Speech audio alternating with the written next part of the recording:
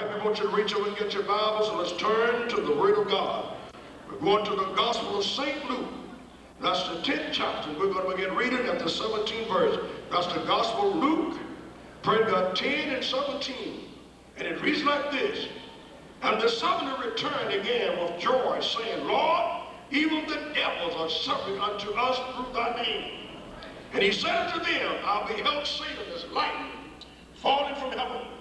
Now listen to what he said in this 19th verse. Behold, I give unto you power to tread on serpents and scorpions and all the power of the enemy. Nothing shall by any means hurt you. Notwithstanding in this rejoice not that the spirit are subject unto you, but rather rejoice because your name was written in heaven. We thank God for the reading of his word. Our message today is coming from this 19th verse where it said, Behold, I give unto you power. Now these are the words of Jesus. Because Jesus had called 12 disciples and sent them out. Then he called another 70 and sent them out. And the Bible said he gave them power to preach the gospel of deliverance, to lay hand on the sick that the sick might be healed. Now I want you to know today, this is the Great Commission, that minister go into all the world and preach the gospel to every creature. And the Apostle Paul declared in Romans 1 and 16, he said, I'm not ashamed of the gospel of Christ, because it's the power of God unto salvation to them that believe. Listen, beloved, if I can get you to believe the gospel, you can be delivered from whatever you're bound by.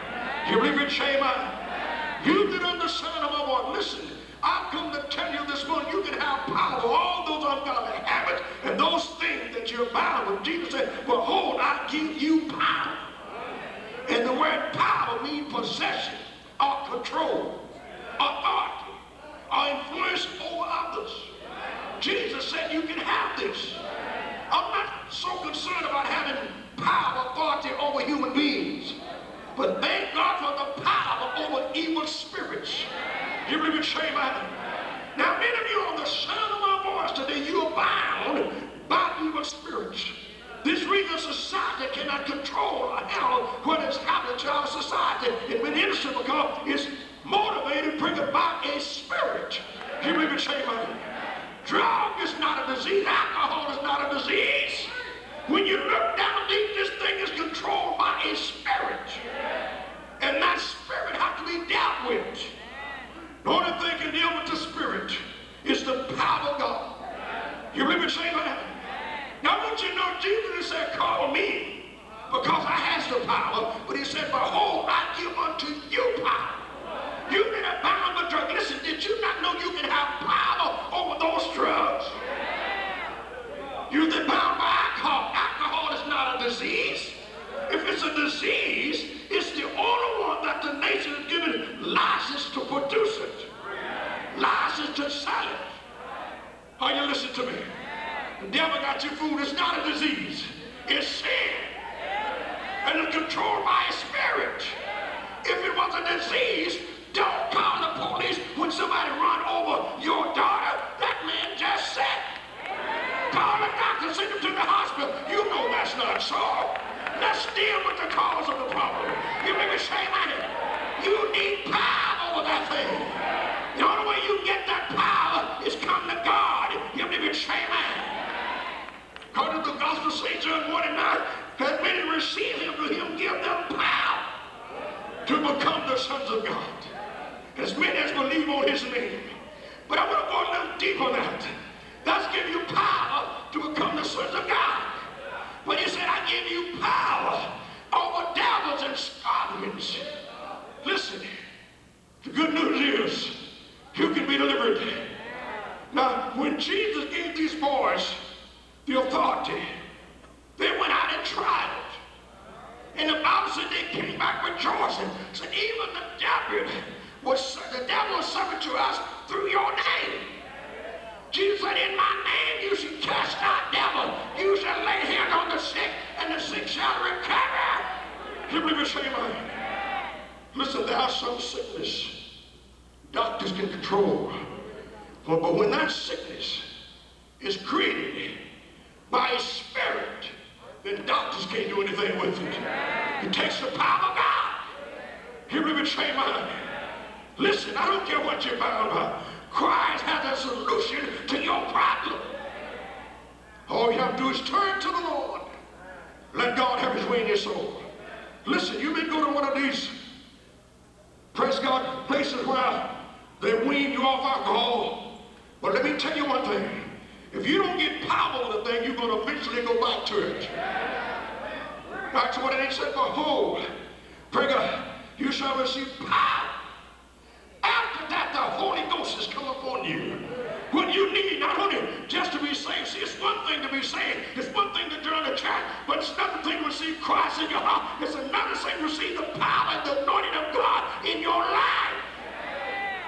Behold, I give unto you power over serpents and scorpions. Listen, whenever you're bound, when you're bound by something, you have to yield to it. That's when I feel sorry for the people that are bound by drugs, and bound by alcohol and cigarettes and many ungodly habits. You're a slave to it. I come to bring you good news. Christ can break that habit. All God wants you to do is come to him, surrender to him, be willing to surrender to the Lord. God will say the word save means deliverance from sin. Listen, Jesus, when he was on earth, he conquered everything that was contrary to man. Now, if you notice in the Great Commission, he said, they shall lay hands on the sick, and the sick shall recover. God does not want you sick. God wants you well. God does not want you bound with drugs and many other ungodly habits. God wants you free. So whom the Son set free, he's free indeed. Can't you believe the word? I know we got a lot of skeptics. Said the days of miracles are over. God's not healing in the sick anymore. Then where are you going to the doctors for? If it's not God's will for you to be healed, why go to the doctor? Don't you believe that lie? So I bring it, God was a miracle working God, and God's anointed me, bring it to pray the prayer of faith and heal the sick. So why don't you go out to the hospital and empty the hospital? The doctors are not doing it. Amen. Jesus didn't do it. This thing is operated by faith. You really say, according to your faith, be it unto you. Why in the 5th chapter, praise God, of Mark, St. John, the Bible said there was a multitude of important folks, but only one got healed, the one that exercised faith to try to get into the pool. You really say, man, it was multitude, over 2,000 people there, praise God, was trying to get delivered, but only one got delivered. Listen, I thank God this thing is not hinged on someone else. Just because your mama don't want to be saved, that's no excuse for you not being saved. So what's that hereditary? Bring up this one handed down through generation. Well, why don't you break it? Just because your mother had heart trouble doesn't mean that you have to have, that you not have the good news. Jesus is a deliverer. Just because your dad was a drunkard, your grandpa was a drunkard, doesn't mean that you have to be a drunkard. Jesus Christ came to set the people free. Let me say, and to give you power over that thing.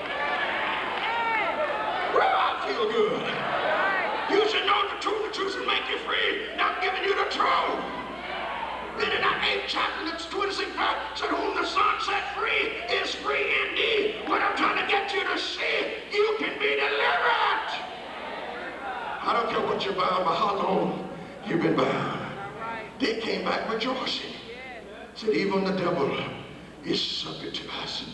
But you know, Jesus said, that's a small thing. Don't rejoice just because the devil is subject to you, but rejoice because your name is written down in the Lamb Book of Life. Listen, when God saves you, when God delivers you, he writes your name down in the Lamb Book of Life. Joining the church does not get you. Just because you sing in the choir does not get you your ticket to heaven. Just because you preach the word does not get you your ticket to heaven. God requires a lie. The Bible says there's no other name under heaven whereby man may be saved other than the name of Jesus Christ. You believe it, say amen. Then the Bible declares 2 Corinthians 5 and 17, if any man be in Christ, he's a new creature. You was a drug addict, but when you get saved, God deliver you from drugs. God deliver you from sin. You believe it, say amen. He makes a new creature out of you. He makes give you a brand new life. All we got to know is saying to drugs. But the person that's bound can't say no to drugs. If you don't have the power over it, you really say, man, our young people can't just say no to drugs. You got to have something. You really say, man, you have to have Jesus in your life. So many of our young people is a slave to these ungodly things that the devil is hatching up and putting on the seed. Listen, beloved. Just because you go to church on Sunday morning doesn't mean that you got power over the devil. Many of our young people are being influenced by things that they hear and see. The television is one of the biggest monsters that's influencing our society today. There's some hellish stuff coming over that TV. You believe me, saying some ungodly stuff coming over that TV. Then we're trying to wonder what's keeping our hallelujah. But listen, they're being instructed the wrong way. We need to preach the gospel. We need to cry. It's never before. You believe it? Say amen. Just taking guns away from people, it's not going to happen when we got the TV and see it Monday morning through Sunday night, influencing people how to kill, how to commit adultery, how to steal, how to rob, how to catch AIDS. You believe it? Say amen. We're talking about sex in our public school. We need to put Jesus in that. He said, I give you power over there.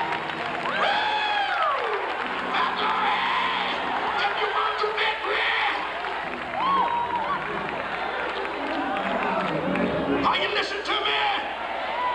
Behold, I give you power over sin and shame. Are you listening to me? When you get to victory, you can look the devil square in the eye and say, I don't go that way no more. I don't do those things no more. You bring me shame. Can I preach this morning? What we need is power over the enemy. When you find out you got power over the bully, he's not a bully any longer. Amen. How many know who's our bully? Jesus said, I give you power over the enemy. Who know who's our enemy? It's the devil. He's making a slave of our daughter. He's making a slave out of some of these grandmas. You believe it? Say amen. I've come to bring you the good news. Jesus Christ loved you. Christ died that you might have a right to the tree of life.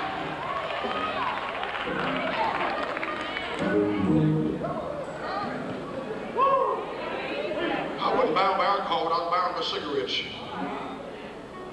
But you're bound. When you're bound, you're bound. Amen? When you get bound, you can't set yourself free. I tried, I don't know how many times, try to get loose from cigarettes. Amen. I would ask 30 days and have to go back.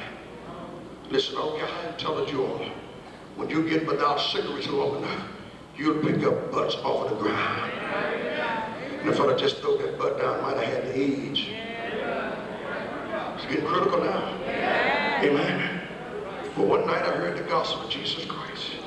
I had to have it so bad many times I forget to put the wrong end or burn my liver because I put the lid in my mouth. That was the time I was embarrassed. But I just stick it in the anyway. I wouldn't like it, but I just put it, I had to have it bad. But one night the Lord delivered me. That's been over 44 years ago. And I'm still delivered. Because Jesus gave me power over those cancers. Just like he gave me power over those cancers, he can give you power over the bottle. I feel so sorry for some of you. Amen. You got a little old ball that has no voice, no eye, no leg, keep you bound. And you carry it everywhere, even when you walk. You have to carry it. He got you so influenced, you can take the top off, you just take it off. Now pray he made a fool out of you. He won't walk. He won't do nothing. Amen. Same thing about them drugs. Look, they made a pincushion out of your arm. Amen. Because that thing down on the inside begin to cry. I want a shot. I want a shot. Alcohol, I want a drink. I want a drink. And you got to obey it. You'll steal. You'll crush your mother out. You rob. You'll steal. And get to the... Why? Because you bound. Not going to bring the good news. Not only can you be delivered, but you can have power over those things through Jesus Christ. You'll be shamed. They're both ungodly things. clothes, but I'm over here. Here's a shop. And folks hear me talking about clothes. They think I'm looking at the material. No, sir. I'm not looking at the material. When you start talking about what it's doing to the society, they want to put up an argument. It ain't the clothes, but it is the clothes. Amen. Right. It is the clothes. It gets men's attention. It motivates them to rape you. If it wasn't, why do you want to sit up with all your out? Boy, you got a split. You say, look, take a look, come on. Why are you exposing yourself? Because there's a demon of exposure in there. Now I'm working on that spirit that's inside of you that makes you want to wear those things. You're talking about sex harassment. You got your dress way up here. What are you saying? Look at me. Look at these thighs. Don't they look good? Got a split here and one back there. What are you trying to say to society? No decent woman would dress like that. Oh, wait a minute. Excuse me. Some of you do it because you don't know any better, because you think it's the style. I'm just in this style. You ever seen a lot of you held in style? Amen.